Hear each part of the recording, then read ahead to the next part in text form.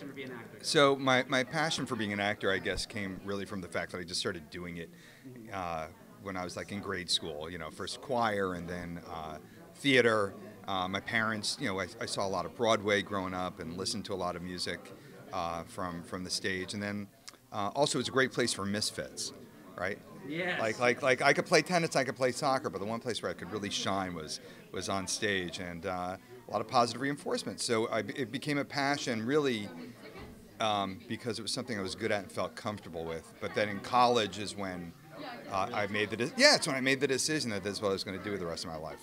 Cool. Obviously, you were amazing in Daredevil. Thank you. Talk about, I guess, like in the cast and the process. So yeah, you know, season 1 was a big surprise, right? You know, like, you know, we didn't know. I didn't even know what I was auditioning for when I auditioned for it. So yeah, you know, like I had no clue. And they didn't tell you.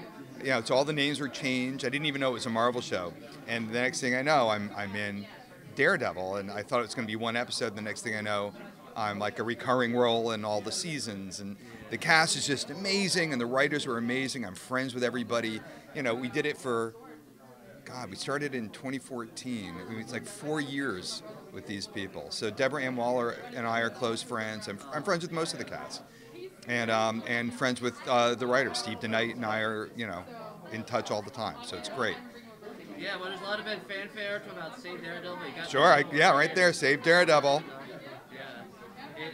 You know, there's rumors that they might be in you know, it's a little bit above my pay grade, but I cannot imagine that there's not going to be a resurgence of some of these characters in the Marvel universe now that they have Disney and everything. I gotta believe something's afoot. I don't know what, and I don't have any actual knowledge about it, but my spidey sense, if one can use that, would suggest there's going to be something going on. Very cool.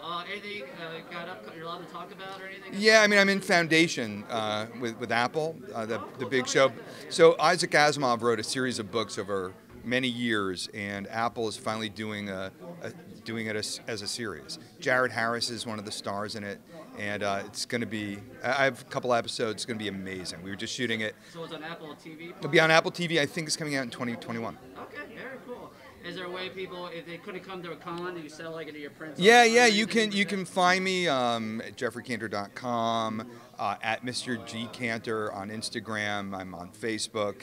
I'm on Twitter. So if you are interested and you want any of my swag, or if you just want to say hi, by all means, find me. Very cool. Thank you so much. Of course.